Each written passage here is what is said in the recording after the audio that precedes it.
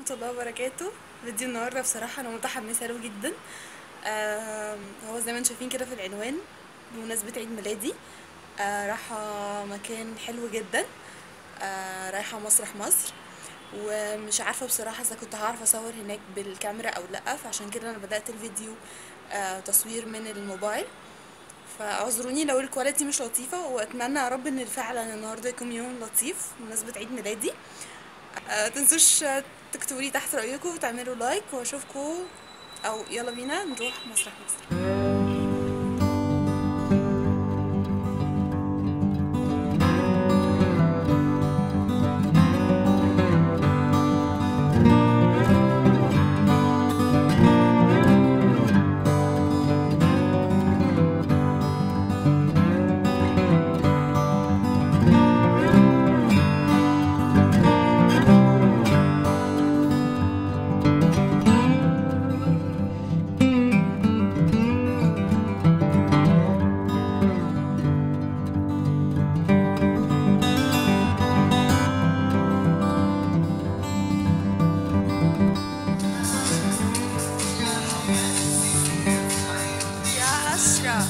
يا أشرف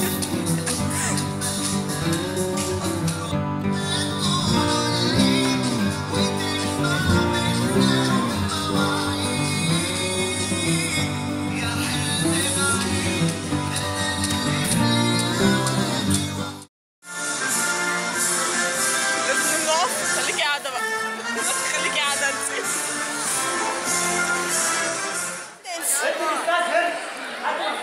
انا ما خدتش بيخون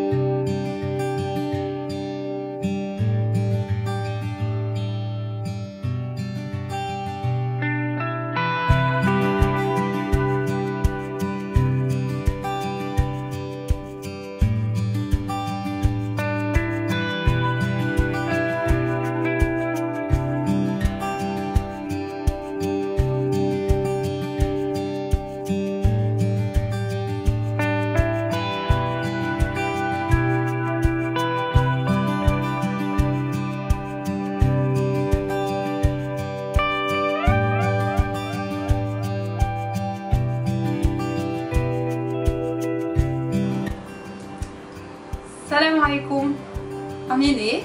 فيديو النهارده عن عيد ميلادي. انتوا طلبتوا على الانستجرام ان انا اصور لكم فلوج عن عيد ميلادي، واضح جدا ان انا مبسوطه، وواضح جدا ان انا تعبانه من كتر الاحداث اللي حصلت. النهارده 11/9 عيد ميلادي الفعلي.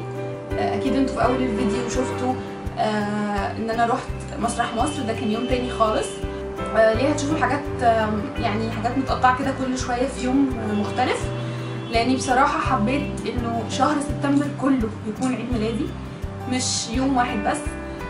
ودي حاجه من ضمن القرارات المهمه اللي انا خدتها بمناسبه عيد ميلادي ال 26، انه هحاول اخلي كل يوم يوم جديد، يوم مليان سعاده.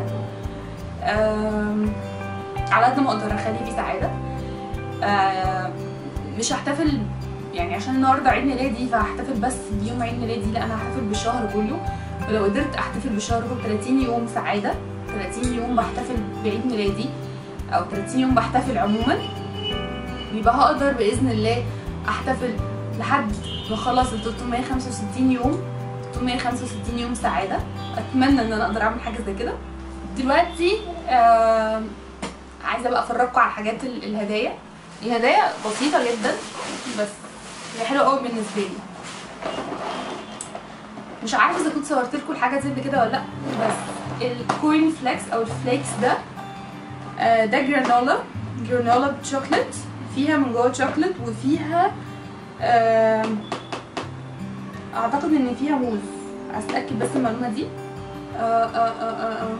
لا مش ده اللي فيه موز، في من نفس الشركه دي اسمها سانتي، ده اسم الشركه وده ده شكل الجرانولا. في من جوه شوكليت. لو انتم متابعيني على الجروب هتعرفوا ان انا بنزل اكل كتير جدا دايت، وان احنا ماشيين على دايت، بس احيانا بنبقى عايزين حاجه شيت ميل، او يعني الاكل الوجبه المفتوحه اللي احنا بنسميها دي. انا احيانا كتير ببقى عايزه حاجه فيها سكر او فيها شوكليت في الدايت. فبصراحه الجرانولا دي حلوه جدا. هي غاليه شويه، يعني متهيألي كانت ب50 60 مش فاكره. هي وزنها نص كيلو على يعني على سعرها وعلى انها مستورده، حاسه انها كويسه. لو انتوا عايزين جرانولا سعرها ارخص شويه، في اسمها اعتقد اسمها ابو عوف متهيألي، مش عارفه، بس موجوده في السوبر ماركت، كويسه جدا، حلوه جدا. اولا انا ما باخدش منها كميه كبيره، باخد منها حصه، والحصه هي كوبايه ميه، يعني حاجه صغيره، ما عنديش اي حاجه اقدر اعير بيها، بس كوبايه صغيره، وبحط عليها لبن فاتر. ولو انتوا عايزيني اوريكم ازاي بعمل فطار منها، هي مليانه كل حاجه، جواها شوفان، جواها دقيق شعير، جواها ما فيهاش سكر طبعا، فيها شوكولاته بنسبه 7%، وفيها جوز هند، وفيها شويه كاكاو وبس، وشويه سوداني او مكسرات يعني، ومعموله جرانولا. وفي فيديوهات كتير جدا طرق عمل الجرانولا، بس يعني علشان انا عايزه حاجه سريعه كده الصبح اخدها وانزل على طول، فدي حاجه كويسه جدا. وبالنسبه للوجبات الشوفان برده دي حاجه كويسه، فدي اجمل هديه عيد ميلاد لطيف وجاتلي، عشان هي اكل يعني، عشان هي اكل فانا اكيد هحبها يعني. اوكي، بعد كده فيرجن ستور. اللي يعرفوني عن قريب بيعرفوا ان انا مش اي كتب ممكن اشتريها. انا بحب الكتب اللي تكون لايت، الكتاب اللي يكون فيه جزء من الكوميديا وجزء من المعلومه، زي كتاب زي ما بقولك كده لاسعاد يونس. اتكلمت عنه كتير جدا، اتكلمت عنه على الانستجرام، اتكلمت عنه في فيسبوك، كنت باخد منه مقتبسات، حطاه عندي على الانستجرام كتير جدا جدا جدا. والكتاب ده نزل منه جزء تاني، واعتقد الكتاب ده كان ب 45 جنيه، اعتقد كنت جايباه من فتره، كان ب 45 جنيه، كنت جايباه من اسكندريه. لو مش شفتوش الفلوج بتاع اسكندريه ده هتلاقوه فوق هنا، ممكن تروحوا تتفرجوا عليه. كتاب حلو جدا، كتاب كبير وشيق ولطيف وكوميديا، كوميديا اسعاد يونس، يعني انت بتحب اسعاد يونس اكيد اكيد هتحب الكوميديا اللي في الكتاب. فعشان كده انا ما بغامرش ان انا اجيب اي كتاب. فبصراحه انا وقفت في فيرجن ستور مش عارفه اجيب ايه، وعماله افكر 60 مره اجيب ما اجيبش، اجيب ما اجيبش. فضلت واقفه قدام الكتاب ده، يوميات ونيس بقلم ميسون سرور. اول حاجه جت في دماغي انه دي كاتبه وكاتبه كتاب من وجهه نظرها عن يوميات ونيس، فحسيت ان انا هقرا راي شخص عن يوميات ونيس. بس لما فتحت كده راندملي ورقه صفحه كده عاديه، لقيت ايه؟ حوار. انا شايفه حوار ما بين ونيس وميسة وعز الدين وشرف الدين وهدى، انا شايفه الابطال بتوع يوميات ونيس موجودين هنا. فحسيت ان يعني طفولتي كلها موجوده جوه الكتاب ده. فحتى لو ده الكتاب ده مكتوب من وجهه نظر الكاتبه، فانا عندي سعادة ان انا اقراه، لانه اكيد من جوه هلاقي احساس استاذ محمد صبحي، لانه كمان مكتوب على الكتاب من بره فكره محمد صبحي. فانا هبقى مبسوطه جدا ان يبقى عندي كتاب زي ده في مكتبتي بجد.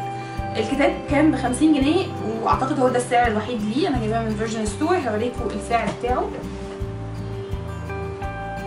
انا مرتاحه جدا ان انا جبت كتاب كده كوميديا لطيف، يعني هيلطف الوقت. يعني لو انا في مواصله، لو انا بالليل كده عايزه انام، عايزه اقرا اي حاجه قبل ما انام كده وافك فيها، يبقى اكيد هروح للكتاب ده لطيف. بما ان انا فاضل لي صفحتين 3 في كتاب مدام اسعاد يونس، فبالتالي ان انا هروح للكتاب ده. تاني حاجه من فيرجن ستور، فكرت كتير جدا قبل ما اجيبها، حسيت ان انا لو جبتها هسيبها عندي مش هعمل فيها اي حاجه. وبعدين افتكرت ان انا من زمان جدا كنت بكتب خواطر، وكنت بكتب حاجات كتير قوي بتيجي في بالي. فقلت ليه لا ما اجيبش لنفسي نوت اكتب عليها، اكتب فيها يومياتي، اكتب فيها خواطر، be the reason that someone smiled today. من دارك. نوت بوك من دارك.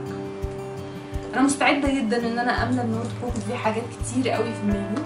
انا كان عندي نوت بوك، مش نوت بوك، هي اجنده. يعني الناس اللي لما يجيلي يعرفوا ان كان في اجندات بتيجي بالسنه، بتاريخ السنه وباليوم، يعني بيبقى اليوم من فوق كده، اليوم بالهجري والميلادي وبالقبطي، ومن تحت مكتوب ملاحظات او مواعيد من الساعه 8 الصبح لحد الساعه 8 بالليل او وات ايفر مترتبه ازاي، ومن جوه من هنا كده ورق فاضي تقدر تكتب فيه بقى ايه ملاحظاتك ومش عارف ايه بتاع. انا كان عندي واحده زي دي وكنت ملياها، يعني هي عندي لحد دلوقتي، كنت بذاكر فيها من الكليه وكنت بذاكر فيها لغه بره وكنت بكتب فيها خواطر، لحد دلوقتي عندي محتفظه بيها. فرجعت سالت نفسي وانا واقفه في فيرجن ستور، هو انا ليه ما اجيبش لنفسي نوت بوك شكلها محترم وارجع اكتب تاني؟ فوعدكم ان انا هكتب حاجات كتير قوي مهمه هنا، وباذن الله هحاول على قد ما اقدر اشاركها معاكم. متحمسه جدا ان انا اعمل الخطوه دي. طيب انا في هدايا تانية لسه ما جاتليش، يعني يمكن تجيلي بكره او بعده، وفي حاجات في الجمارك وحاجات كده. بس في حاجه تانية انا عايزه اوريها لكم، انا كنت شارياها في لعيد ميلادي بس طبعا استخدمتها وما استنيتش عليها كتير، ف هوريها لكم. هي الفرش من ريل تكنيك. انا بس هوريكم البوكس. فرش من ريل تكنيك، كنت جايباها من على موقع جوميا. اهي الفرش، الفرشه ناقصه.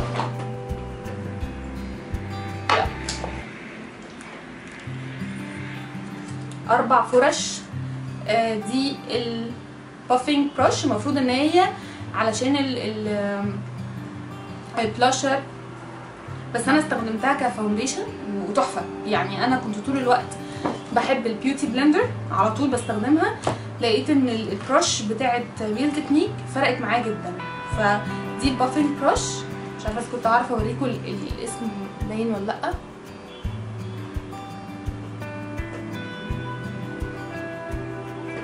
المهم يعني بافينج بروش. ودي الكونتور عامله كده،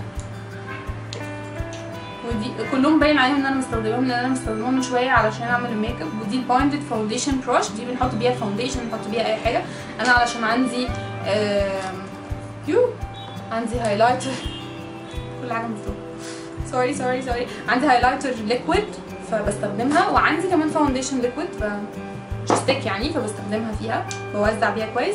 وعندي ودي الرابعه الديتيلد بروش، بستخدمها اكتر حاجه في الخط البني اللي بحطه عند خط الرموش من تحت الرفيعه دي. فدي كمان كنت جايباها لعيد ميلادي وكنت عايزه ما افتحهاش، بس بصراحه قلت لازم اجربها. ولو فاكرين في الفيديو بتاع جوميا واشترياتي من جوميا لما جات لي فرشه بدل حاجه تانية، قلت لكم ان انا كنت طالبه فرش وجات لي فرشه. لما جات لي الفرشه دي وقلت لكم انا ما طلبتهاش، انا كنت طالبه فرش ريل تكنيك، هي دي الفرشه اللي انا كنت طالباها وجات لي. طبعا الفرشه دي عندي، الفرشه دي جميله على فكره، بعد ما جربتها اكتشفت انها حلوه وندمت ان انا ما اشتريتهاش اصلا، بس انا دفعت فلوسها كده كده. anyways ريل تكنيك بجد، يعني بما ان انا جربتها، انا يعني هعمل لكم فيديو ريفيو كامل عنها وعن استخدامها، وهعمل ميك اب كامل بس عنها ان شاء الله قريب، يعني محتاجه وقت طبعا عشان اعمل كده. المهم ريل تكنيك فرش لطيفه جدا، انصح اي حد ان هو يجربها ويشتريها. وبس دول مؤقتا لحد النهارده، بما اننا النهارده يعني 11 سبتمبر، وانا حاجات الميك اب كلها بتاعتي مفتوحه وحالتي صعبه جدا. البلالين دي يعني دي نصيحه، هاتوا كيس بلالين وشيلوه عندكم في البيت، هيفرق معاكم جدا. البلالين دي ماما كانت شارياها من عيد ميلاد بابا من سنه او من سنتين. دي بقيه البلالين، طبعا في شويه بلالين انا برعت بيهم في المول، اديتهم لبنوته كده كانت بتعيط، ودي ده بوكيه ورد جالي هديه. وبس هاتوا جرانولا دي، هاتوها يا ماما والله العظيم طعمها تحفه. لو انتوا عايزين في كميات اصغر، في 250 جرام، متهيألي ان هو عامل حاجه و30 جنيه، مش فاكره كام. ممكن تجيبوه جربوه يعني، وانا جو حر جدا. وانا مش عايزه اقفل معاكم، كان نفسي ان هو الفيديو ده يكون لايف، ما يكونش فيديو متسجل، عشان كان نفسي كده اقرا كومنتات واشوف سعادتكم واشوف كل الحاجات الحلوه دي. وبس بحبكم جدا، ومش عارفه اذا كان الفيديو هيخلص لحد هنا ولا لا، بس اكيد اكيد اكيد طب ما فكره اسالكم على الانستجرام اذا كان انتوا عايزين الفيديو زي ما هو دلوقتي ولا تستنوا لحد ما كل الهدايا تكون عندي. رايكم؟ anyways من هنا لحد ما اعرف رايكم، اشوفكم ان شاء الله في فيديو جديد، واشوفكم دايما في سعاده وفرح، وربنا يجعل كل ايام كلها سعاده وفرح. وبجد يا جماعه خدوا قرار مع نفسكم. دلوقتي احنا بدايه السنه الهجريه، كل سنه وانتم طيبين، وبدايه السنه القبطيه كمان، كل سنه وانتم طيبين. خدوا قرار انكم عايزين التارجت بتاعكم 365 يوم سعاده. مهما كانت الايام صعبه ومهما كانت في مشاكل انت بتقابلها في حياتك، اختار، دور على حاجه. لو يومك كله مضروب، يوم كله ما فيهوش اي حاجه، مد ايدك في جيبك، طلع جنيه وحطه في ايد طفل صغير ماشي في الشارع، حتى لو انت ما بتتبرعش في العادي. اعمل اي حاجه تغير يومك وبعد ما تعملها اكتبها في ورقه صغيره وشيلها في برطمان. هتلاقي نفسك عملت 365 يوم من السعاده، حتى لو كانت صغيره، والله هتفرق معاكم. انا اكتشفت ورق كنت كاتباه لنفسي من سنين فاتت، والله فرق معايا جدا. كنت كاتبه لنفسي حاجات عشان كنت في احلى الظروف، وكان الكلام اللي انا كنت كاتباه فعلا وقفني على رجلي. شاركت مشاكلي مع ناس، والناس وقفت جنبي وطبطبت عليا وشالت همي. انا بتمنى لكم السعاده، بتمنى لكم ان انتوا تقدروا تلاقوا الطريقه ان انتوا تبقوا مبسوطين كل يوم كل يوم، حتى ولو ما عندكوش سبب انكم تنبسطوا، حاولوا تنبسطوا. اي سبب ايا كان السبب، حتى لو كان انك عرفت تعمل كوبايه القهوه من غير ما الوش يضيع. انا عارفه ان دي ممكن تكون حاجه تافهه جدا بالنسبه لناس تانية، بس بالنسبه لناس اكتر هي حاجه مهمه جدا. اشرب كوبايه القهوه مظبوطه ووشها زي ما هو وما ضاعش، دي سعاده. لو قعدت تبص على كل حاجه صغيره سعيده في حياتك وفي يومك، هتكتشف ان اليوم مليان حاجات كتيره جدا سعيده. حاولوا تحبوا الحاجه اللي انتوا بتعملوها حتى لو كانت وحشه. والله العظيم والله العظيم ربنا شايل لك حاجه كبيره جدا جايه قريب في الطريق، وانت لازم تدور عليها. وبدايه انك تدور عليها انك تدور جوه يومك على كل لحظه سعاده. انا اسفه لو طولت عليكم، يا رب اشوفكم دايما بخير، واشوفكم ان شاء الله في فيديو جديد. سلام عليكم.